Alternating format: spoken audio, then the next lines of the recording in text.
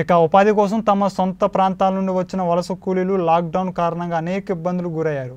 తిరిగి వారి సొంత ప్రాంతాలకు విజయనగరం జిల్లా మీదుగా వలస కూలీలు వస్తున్న సందర్భంగా ఎంతో మంది దాతలు ఏదో ఒక రూపంలో వారికి సహాయం చేస్తున్నారు. విజయనగరం జిల్లా శ్రీకాకుళం, విశాఖపట్నం జిల్లాలకు మధ్యలో ఉండడం, అదేవిధంగా విజయనగరం జిల్లా మీదుగా ఒరిస్సా, జార్ఖండ్, బీహార్, ఛత్తీస్గఢ్, మధ్యప్రదేశ్, అదేవిధంగా రాజస్థాన్ ఈ రాష్ట్రాలకి యూపీ వెళ్తున్నటువంటి వలస కార్మికులు చాలామంది విజయనగరం జిల్లా చెక్ పోస్ట్ దగ్గరికి రావడం జరుగుతుంది.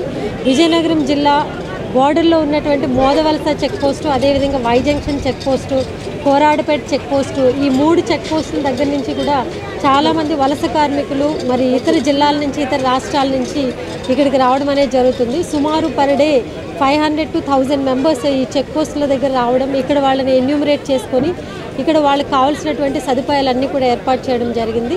మరి ఆనరబుల్ చీఫ్ మినిస్టర్ గారు, అదేవిధంగా మన రాష్ట్ర డీజీపీ శ్రీ గౌతమ్ సవాంగ్ ఐపీఎస్ గారి ఆదేశాల మేరకు మరి వలస కార్మికులందరూ కూడా వాళ్ళకి ఎటువంటి ఇబ్బంది కలగకుండా దారి పొడవునా కూడా వాళ్ళకి సౌకర్యంగా ఉండే విధంగా మరి విజయనగరం జిల్లాలో 4 పాయింట్లలో ఈ టెంట్స్ ఏర్పాటు చేసి వాళ్ళకి ఆహార సదుపాయము, అలాగే వాటర్ ఫెసిలిటీ కూడా ప్రొవైడ్ చేయడం జరిగింది. మరి ప్రతిరోజు మోదవలస వై జంక్షన్ దగ్గర సుమారు 500 నుంచి 1000 మంది వరకు కూడా వాళ్ళకి భోజన సదుపాయాలు ఏర్పాటు చేస్తూ మరి విజయనగరం జిల్లా ప్రజలు చాలామంది ఎన్జిఓస్ ఇంక్లూడింగ్ మీడియా ఫ్రెండ్స్ చాలామంది కూడా ప్రతిరోజు కూడా వాళ్ళకి వెహికల్స్, అదేవిధంగా ఫుడ్ ఫెసిలిటీస్ ప్రొవైడ్ చేస్తూ ఉన్నారు.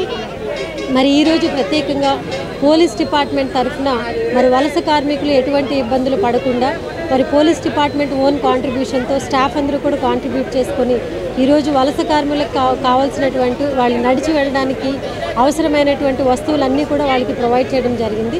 వాళ్ళకి అవసరమయ్యేటటువంటి గొడుగు, చెప్పులు, అదేవిధంగా వాళ్ళు నడిచి వెళ్ళడానికి, వారు సొమ్మసిల్లిపోకుండా శక్తి రావడానికి వాళ్ళకి గ్లూకోండి, అదర్ హెల్త్ డ్రింక్స్, బనానాసు, అదేవిధంగా వాళ్ళకి కావాల్సినటువంటి బిస్కెట్స్, బ్రెడ్, అంటే 2-3 రోజులు ఒకవేళ మన జిల్లా దాటి ఇతర రాష్ట్రాల్లో వాళ్ళకి ఎక్కడైనా ఏదైనా దొరకపోయినా కానీ వాళ్ళకి ఆదుకునే విధంగా డ్రై రేషన్ కూడా ఇచ్చి పంపించడం అనేది జరుగుతుంది. ఈరోజు ఈ కార్యక్రమాన్ని వై జంక్షన్లో విజయనగరం జిల్లాలో ఏర్పాటు చేయడం జరిగింది. సుమారు 400 మంది వలస కార్మికులకు ఇవన్నీ కూడా ఈరోజు సరఫరా చేయడం జరుగుతుంది.